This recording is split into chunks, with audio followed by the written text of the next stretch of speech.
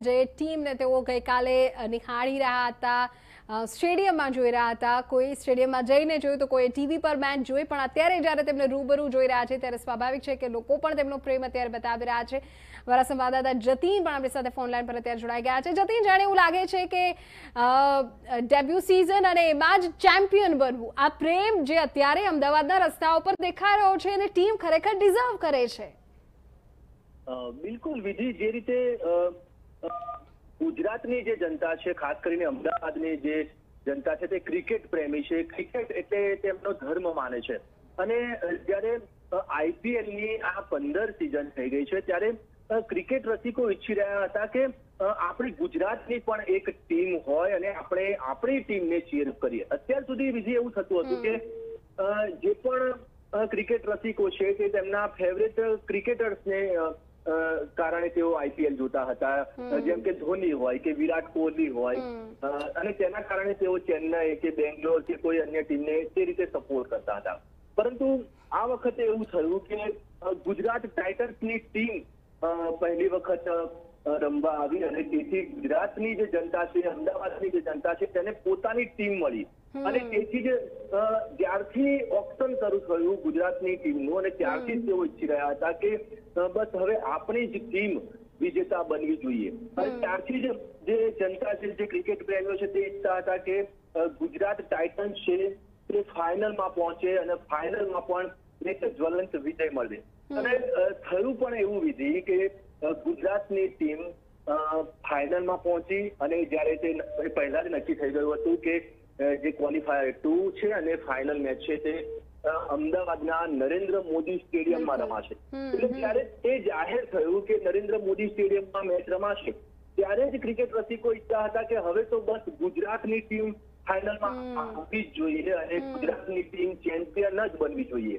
અને જ્યારે ક્રિકેટ રસિકોની જે દિલની ઈચ્છા હતી તે પૂર્ણ થાય ત્યારે સ્વાભાવિક છે વિધિ કે તેનો ઉત્સાહ જોવા મળે જ. તેનો ઉત્સાહ આપણે મેચ દરમિયાન જ્યારે જે ક્રિકેટની સ્ટેડિયમની બહારનો આપણે માહોલ જોયો હતો ત્યારે પણ દેખાયો હતો, અને તેવો જ માહોલ અત્યારે આજે 6 કિલોમીટરનો જે રોડ શો થઈ રહ્યો છે તેવો જ માહોલ અત્યારે પણ દેખાઈ રહ્યો છે. જે લોકો ટિકિટ નહોતા ખરીદી શક્યા કે પછી તેમને ટિકિટ મળી નહોતી, તે કોઈ પણ કારણોસર તેમના ફેવરેટ ખેલાડીને, ગુજરાતના જે પણ ક્રિકેટર છે તેમને જોઈ નહોતા શક્યા, તેમને જોવાનો તેમને લાહવો જોઈતો હતો, અને તે હવે આ રોડ શો દરમિયાન પૂરો થઈ ગયો. અને તેથી જ કહી શકાય કે જે ક્રિકેટ રસિકોની ઈચ્છા હતી તે પૂર્ણ થઈ ગઈ. ગુજરાત ટાઇટન્સની ટીમની જો વાત કરવામાં આવે વિધિ, તો પહેલી જ વખત તે ડેબ્યુ જે આ સિરીઝની ટીમ છે અને ડેબ્યુમાં જ તે વિજેતા બની હોય, ચેમ્પિયન બની હોય તેવી રાજસ્થાન રોયલ્સ પછી આ બીજી ટીમ કહી શકાય. રાજસ્થાન રોયલ્સ પ્રથમ જયારે સિઝનમાં ચેમ્પિયન બની હતી અને તે બાદ તે ક્યારેય ચેમ્પિયન બની નથી. એટલે આમ જો જોવા જઈએ ટેકનિકલી તો ગુજરાત ટાઇટન્સની ટીમ ડેબ્યુમાં પ્રથમ પણ કહી શકાય જો જોવા જઈએ તો. અને આ જ રીતે જે આ વખતે લખનઉ સુપર જાયન્ટ્સની ટીમ હતી અને ગુજરાતની ટીમ હતી, અને બંને ટીમનું શાનદાર પ્રદર્શન રહ્યું. જે ક્વોલિફાયરની જે મેચો છે તેમાં આ બંને ટીમો આવી અને તે બંને ટીમોમાંથી ગુજરાત ટાઇટન્સે જ્વલંત સફળતા મેળવી. હવે ગુજરાત ટાઇટન્સની જે ટીમ છે તેમાં સૌથી વધારે જો કોઈ ખેલાડી પ્રત્યે લોકોને લગાવ હોય તો તે આપણો ગુજરાતી ખેલાડી અને આપણો કેપ્ટન હાર્દિક પંડ્યા. જતી, મારો સવાલ એ જ હતો, કારણ કે અત્યારે જ્યારે તમામ લોકો સાથે આપણા સંવાદદાતા વાત કરી રહ્યા છે તેઓ કહી રહ્યા છે કે અમે હાર્દિક પંડ્યાને ખાસ જોવા આવ્યા છીએ. તેમણે અન્ય પ્લેયર્સની વાત કરી કે જેમનું પરફોર્મન્સ એમને ખૂબ ગમ્યું, પણ હાર્દિક પંડ્યા એક ગુજરાતી એક પ્લેયર તરીકે તો ચોક્કસપણે લોકોના મનમાં અત્યાર સુધીમાં છાપ છોડી ચૂક્યા હતા, પણ એઝ અ કેપ્ટન તરીકે પણ આ વખતે જાણે તેમણે લોકોના મનમાં એક ખૂબ ઊંડી છાપ છોડી છે.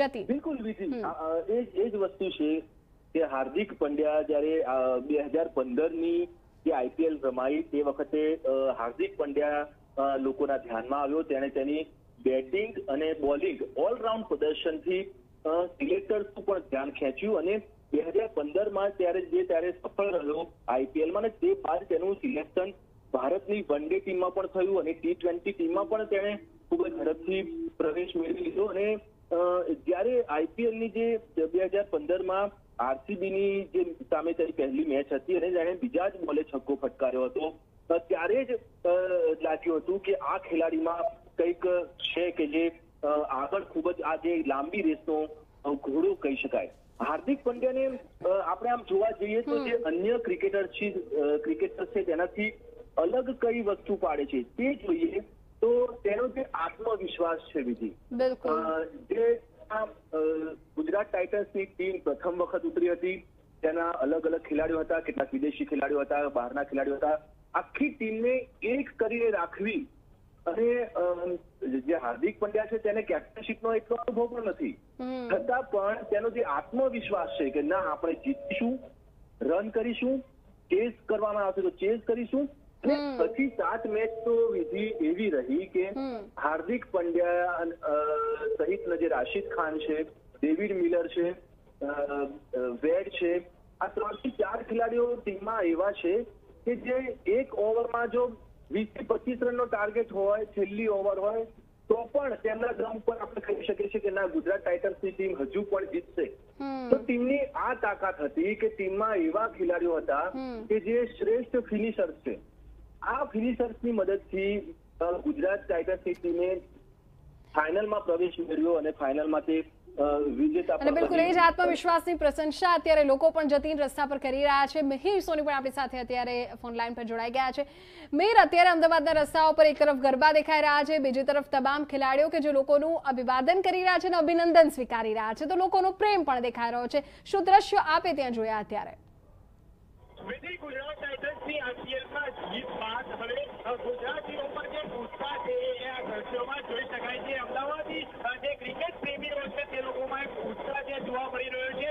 હર બપોરે 4 વાગ્યાથી લોકો એક ઝલક જોવા માટે રોડ ઉપર જે ઉભી પડ્યા છે. ખૂબ મોટી સંખ્યામાં ક્રિકેટ પ્રેમીઓ છે તે જોવા મળી રહ્યા છે. સાથે જ અહીં સાંસ્કૃતિક કાર્યક્રમની સાથે લોકો ઢોલ લગાડ અને ફટાકડા સાથે આ એક ઉત્સાહ છે કે આ રોડ શોમાં તે લોકો જોવા મળી રહ્યા છે. હાર્દિક પંડ્યા ટ્રોફી બતાવી એ લોકોનું અભિવાદન ઝીલતા છે તે જોવા મળી રહ્યા છે. તમામ ક્રિકેટ પ્રેમીઓને હાર્દિક પંડ્યા સહિતના ખેલાડીઓ એક ઝલક છે તે બતાવી અને લોકો ક્રિકેટ પ્રેમી છે તેમને ટી શર્ટ પણ આપી છે. અત્યારે હાલ ઉસ્માનપુરાથી હવે હોટલ તરફ છે આ રોડ શો.